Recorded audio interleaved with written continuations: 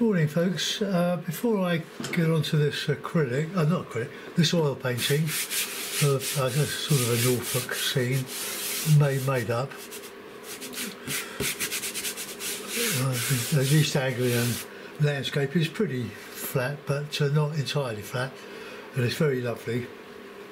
And we were up in near East Anglia in Rutland a couple of months ago.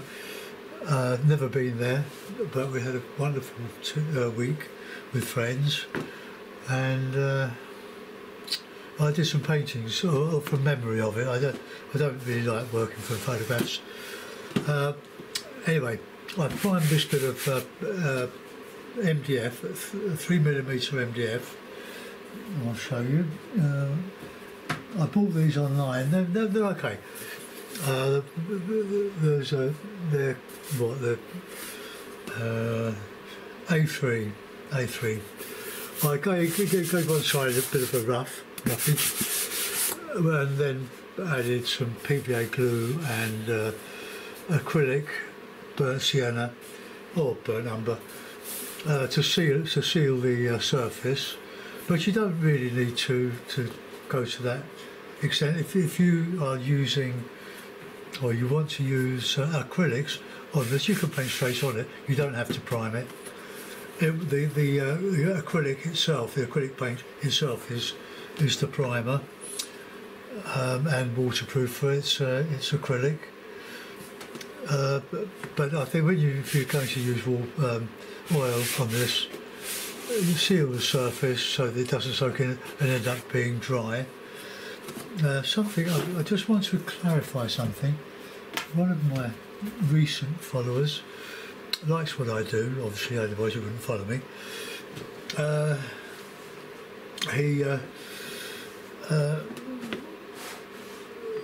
The question was, am I painting on paper? Oil. Well, when I'm doing an oil painting, well, this is the paper I'm using. It's acid-free, 15-sheet block. I've got another 3 blocks of it, just in case the range decided to sell out. This has got a matte surface, and if you look carefully, you can see it's printed, like imprinted, with very fine tooth, so that you can grab the paint. At the back of it, it's got a polythene, a plastic coating here, or I think it's stuck on. It stops the paint, the oil, because the oil, this soaks up the oil, which is lovely, but it stops it going through with this barrier, and that is quite unusual, I think. So that's why I use it. It's relatively inexpensive. It's about £7 for a 15-sheet pad, and you can cut it in half into 2 A4s, which I do. I'll show you. I've got one. I did one on Sunday, I think, and I cut a sheet in half. So there we are. That's the rough side. Oh, not rough. That's the side you paint on. That's the side that's got the plastic, shiny surface. So I hope that clears up, so you don't have to keep asking me. I'm just going to blow my nose. It's very cold in London, or I have been in London. We're on the outskirts of London.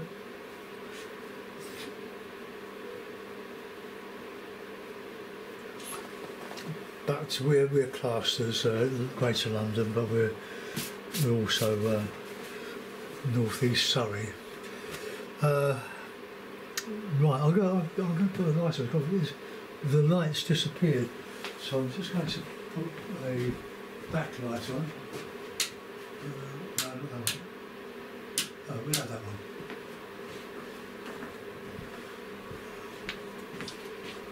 one. So let's just load the palette. I'm only going to do a where's my white? What's my white? What's my titanium? Oh, there it is. I only use, well, I'm only using 5 colours. cadmium yellow pale, bit of yellow ochre, some ultramarine and some cadmium red or vermilion and burnt sienna. The black I've got here is not a colour, it's a neutral and very useful, but mostly I use Payne's Grey for the same reason. But I've got a big tube. My palette, Alan Owen, sent me several of these tubes. He decided to pack up with oil painting in favour of watercolour. He's a very fine watercolour painter. I've been Alan and Owen and I have been friends for some years now.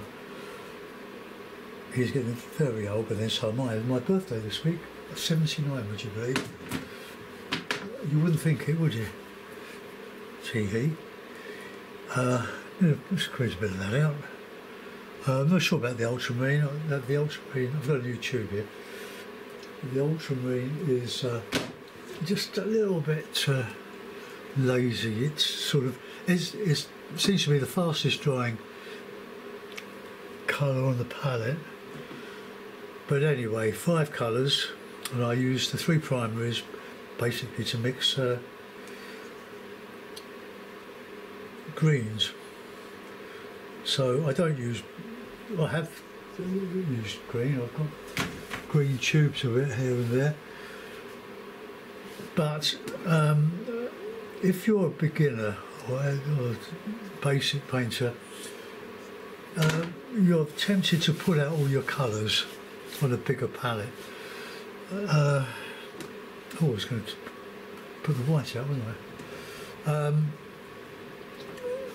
But it just makes it very complicated. The more colours you have, the more confusion you have as beginners.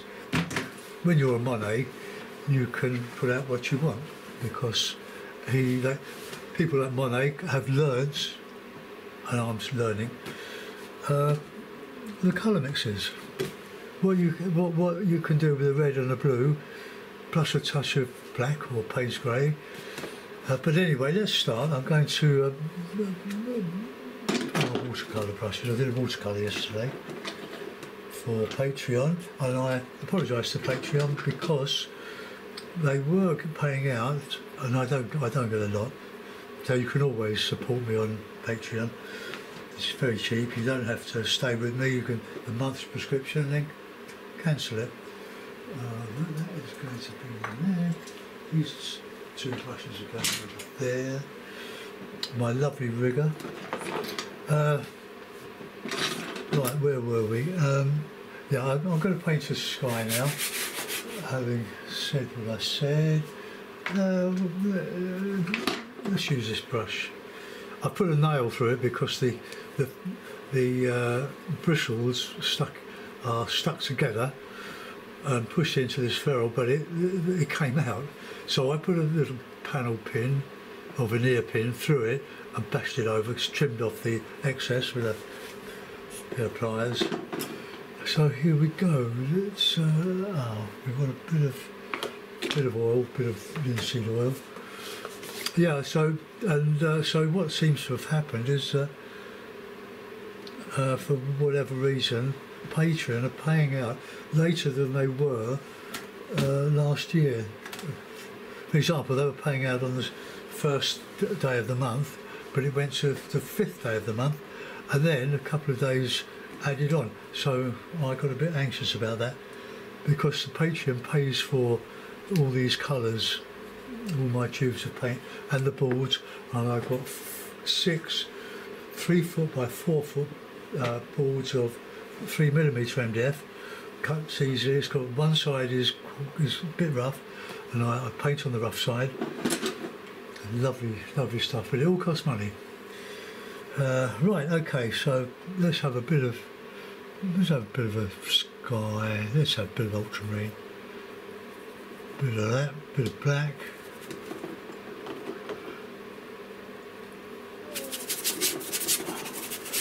Just, I don't spend a lot of time on the skies. but you can hear the tooth on it, can't you? Right, a bit of red. More blue, more blue.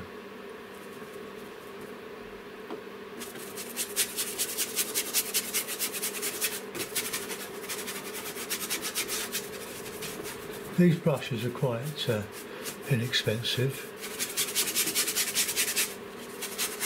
See, on Saturday I did an exercise on using worn out brushes, like these things. This one will go like that eventually. Look, that's what it is at its best. You can texture with it very easily, and I've got several of them, and they are really lovely to work with.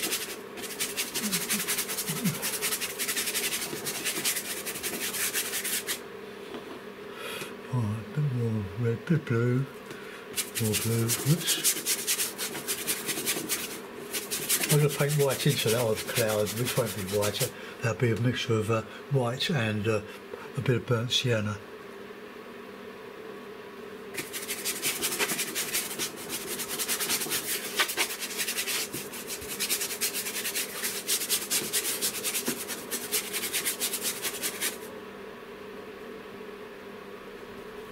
So bear with me while I do this.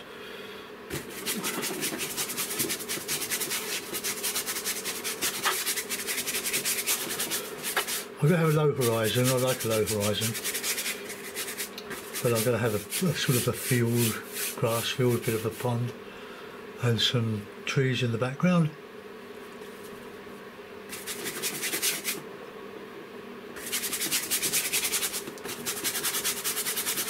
You can put the middle distance in, like the tree line, first, and then paint down to it. You get a bit of an impact. But I tend not to. I tend to paint over this, but this then will be a little bit dry.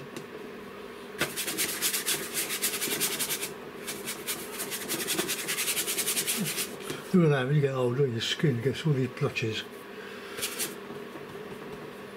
I'm always flashing myself. I can't run as fast as I used to. Now, I've been painting for on and off, seriously, for 50 years, I'd say, with some time out.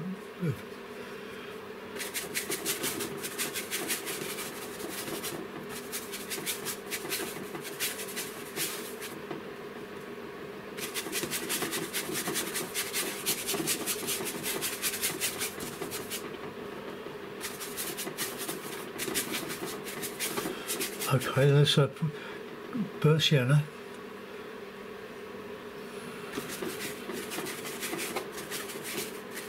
Just that little bit of colour.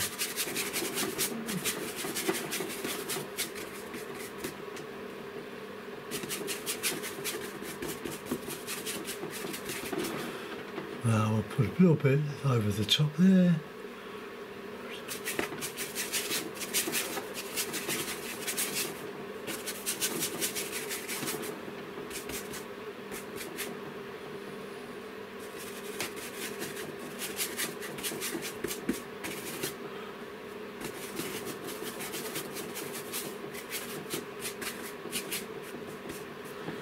Right, okay, that's that'll do.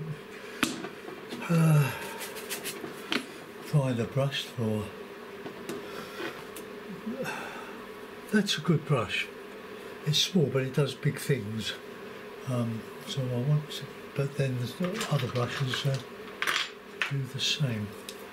This one has got a bit, didn't get clean quite enough. I'll use this one. Right, okay, now we're going to mix a bit of ultramarine. Let's go down there. A bit of red. A lump of yellow.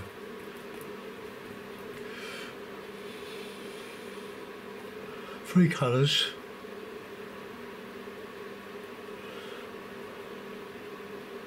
Bit of a green.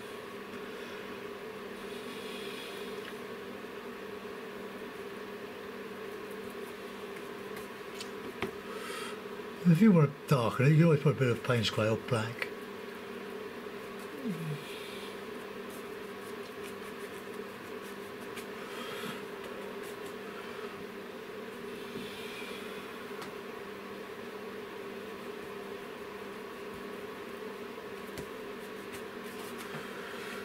We want that a bit darker than that. Mix more blue with that yellow, bit of red.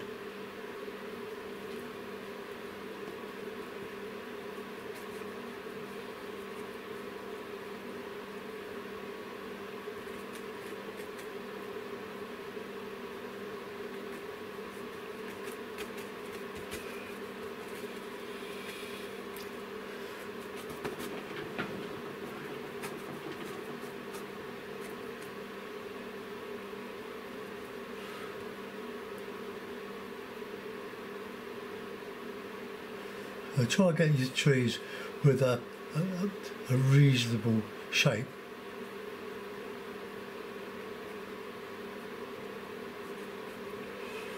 Now I like that because I've got a dividing line there really. I'm going to put a bit of blue in there.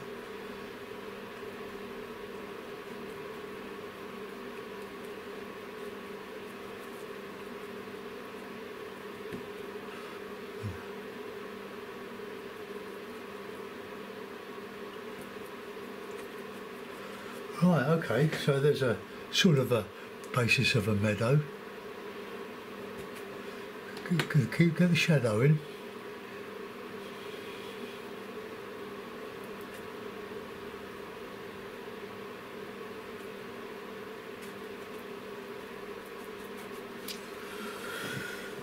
Right.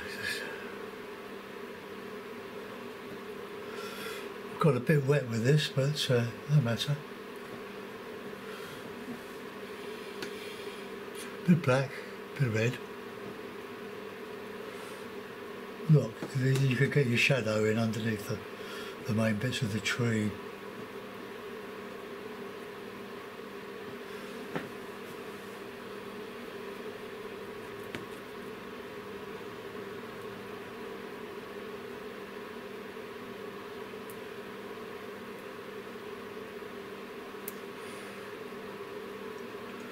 You want a darker horizon because I'm going to put my grasses up at what you'll see in a minute.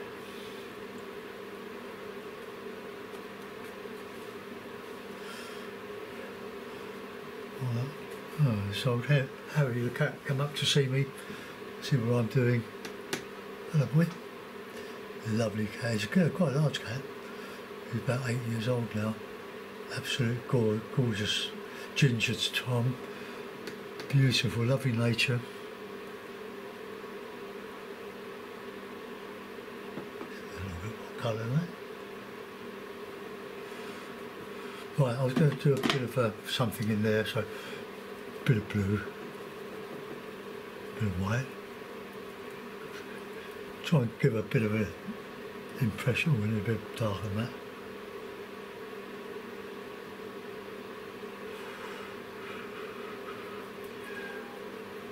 Oh, he's gone. He was having, yeah, he's meowing now. He was having a bit of a punch up with the lace of my sort of trainer shoes. Oh, listen to him. I'll get a cloth and clean the brush now. Oi! They're disturbing my friends.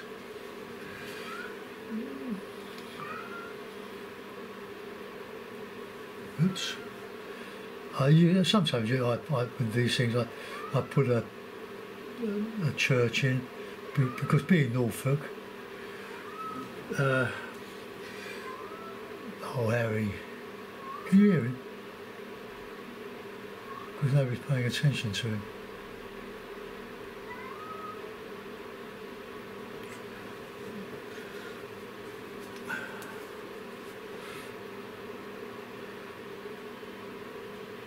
It's good. You can always put a church or something. So, yeah, one of my regulars, well, was a regular, Maxine, so I don't know if she's still around. Hope she is. She lives in Norfolk. She said, Dave, you won't find the landscape without any churches in it, because Norfolk is full of them. God, what a noise! Right, now what we're going to do now is texture with one of these worn out brushes.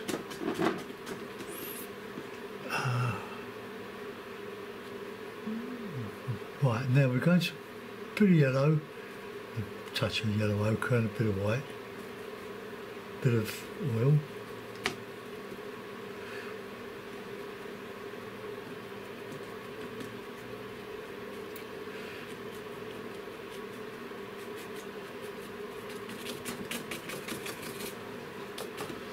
With a nice bright bit of colour in here.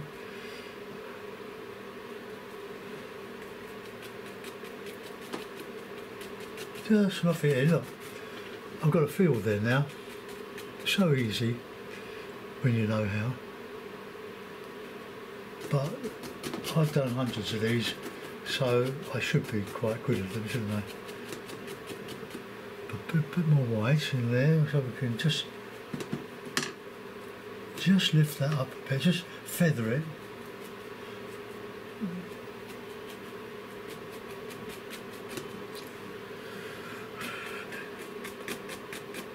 So we really call this an exercise in texture.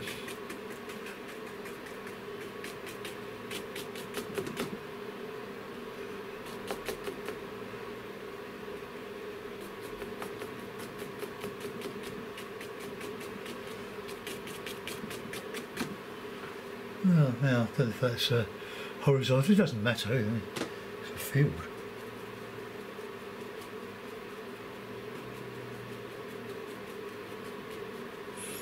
Okay, now look at that. It's the contrast between the dark and the light, called contrast,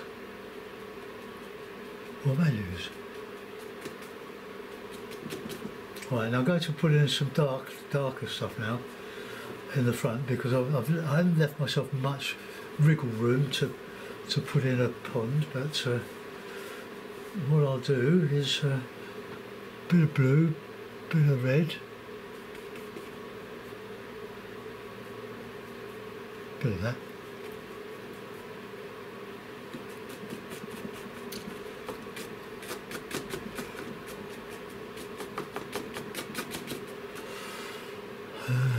I've done that there, people. Where was I mixing?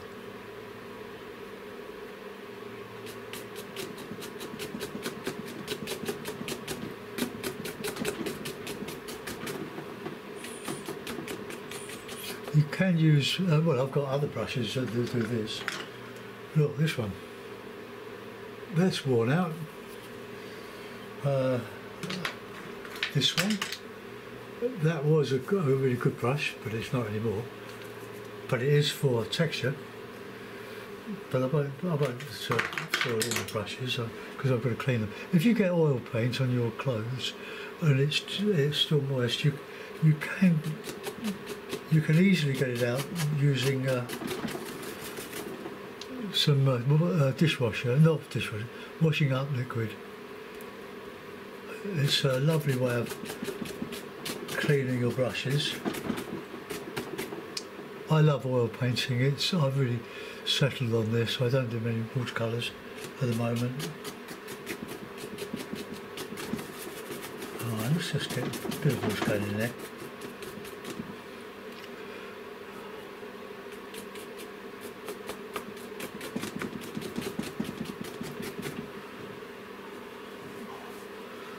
Alright, let's get a little bit of darker stuff in here.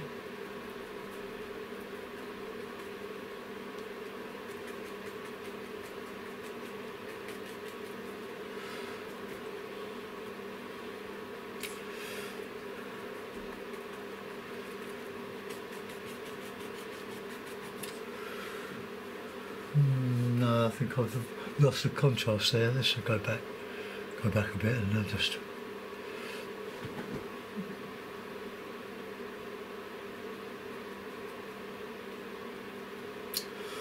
I don't want a solid line, but I can't feather it.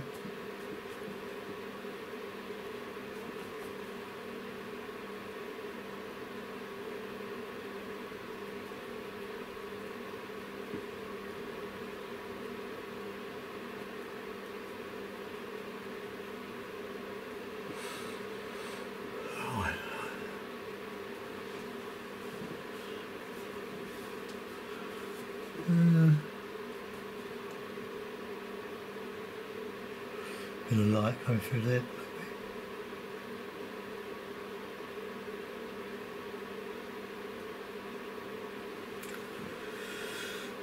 I'll go back with a bit of the old black.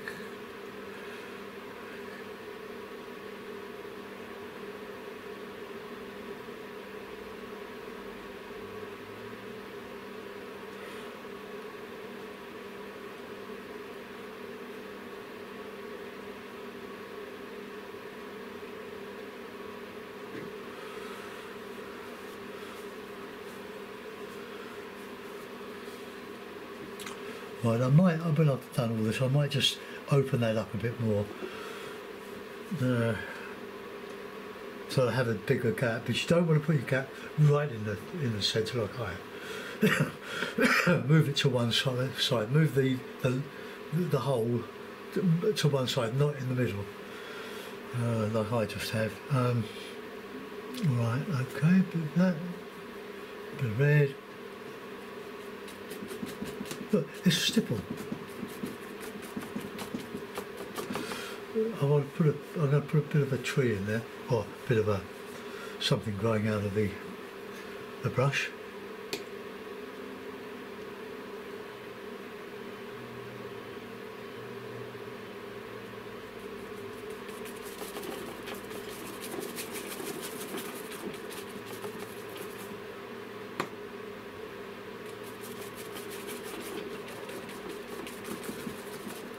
So we have a bit of a pond.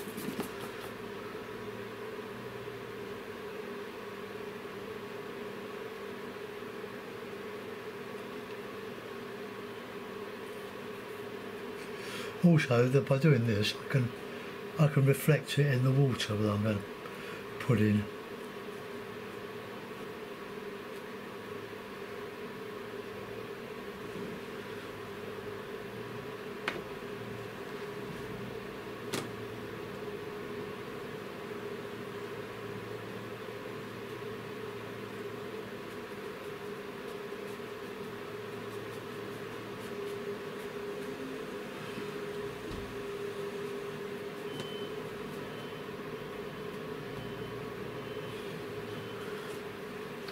Alright, let's put a bit more dark in there.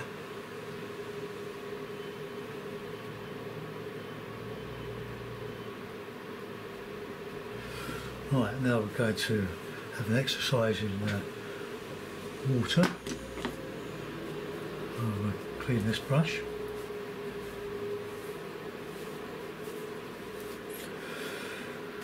I've got friends who supply me with old toweling. A bit of, you don't want it white.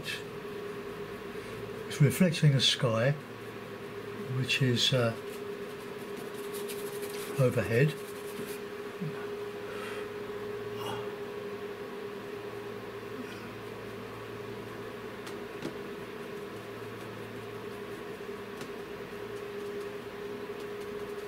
Now this reminds me of a pond that we go by on our bike rides, weekly bike rides, although we've suspended them because it's just too cold. At our age we don't go to chill.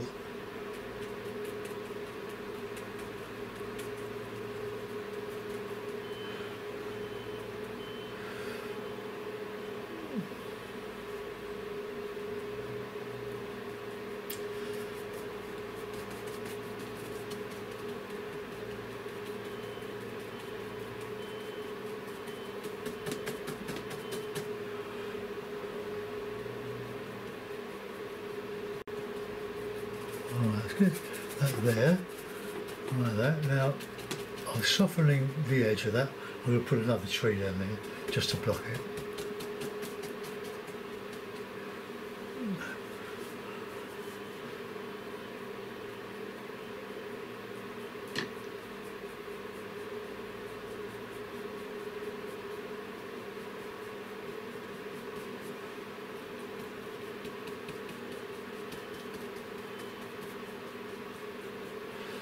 Just dragging down the base of those reeds, grasses, whatever.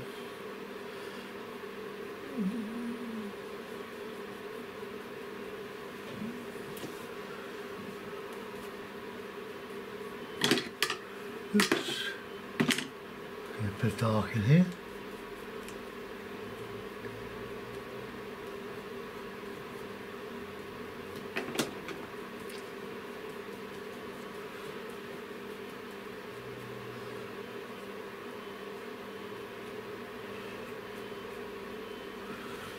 Right, see how easy that was. Now it's not perfect, I know, because I'm demonstrating. I don't do anything for myself. Ever since I've joined YouTube, many years ago now, I've just painted for the people that follow me. I'm not doing great on it.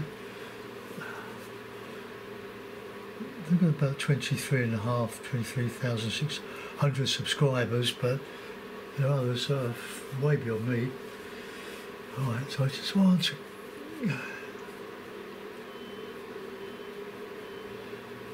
just put that in there. So the edge of the pond. And we've got to do something with that, so we'll change that.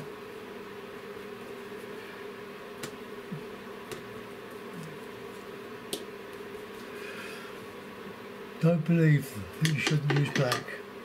Black is a very useful colour.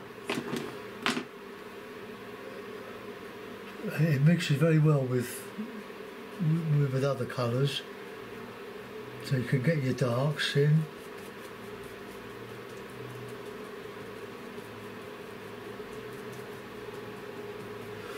Right, let's get that a bit darker in that shadow there. It sounds like you can hear that, is the electric road sweeper.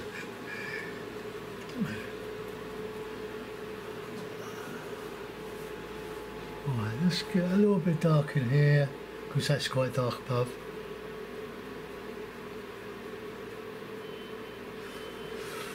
Okay, I was going to open that up there, wasn't I? No, I think I'll leave that. I think that's quite a nice little painting there.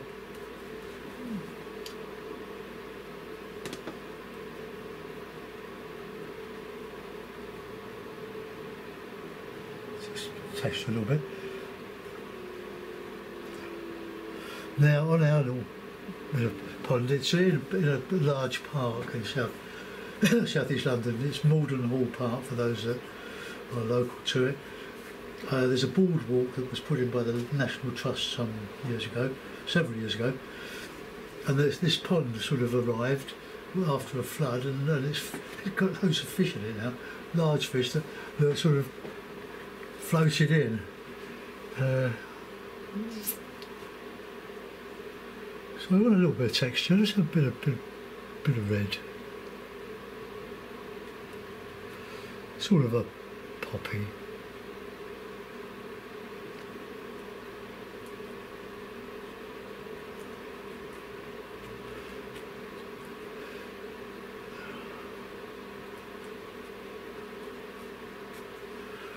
Right, okay, I'm not going to put any birds in. I've got a bit of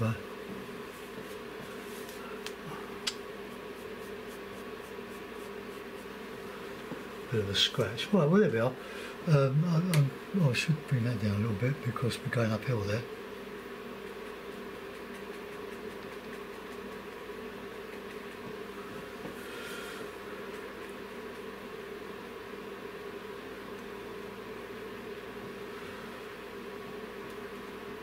Now the worst thing you can do is fiddle, which is what I'm doing. So there's quite a lot of contrast in this, I'm glad to say. I'm going to put it in a, or if I've got a mount, I haven't got a frame that size.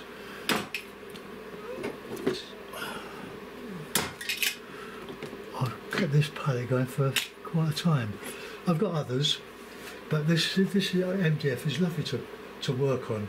You don't want a great big palette when you've got a limited painting space. I have got other easels. I've got a studio radial easel behind me, which is collapsed. It takes up quite a bit of room, but it's a lovely easel. And I've got I think it's a Frank Herring tubular metal easel, which I don't use very often. But this setup is on a Mabef box easel. And it's very, very useful when I demonstrate outside. For those that want me to demonstrate, I take this easel. It goes up in a matter of a couple of minutes, and then it's got a nice slide, and people can see what I'm doing. Right, let's see if I've got a.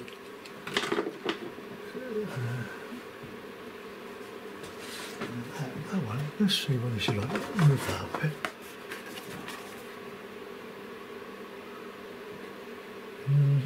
Well, I think we've got the one with a bigger aperture. I don't know if I have.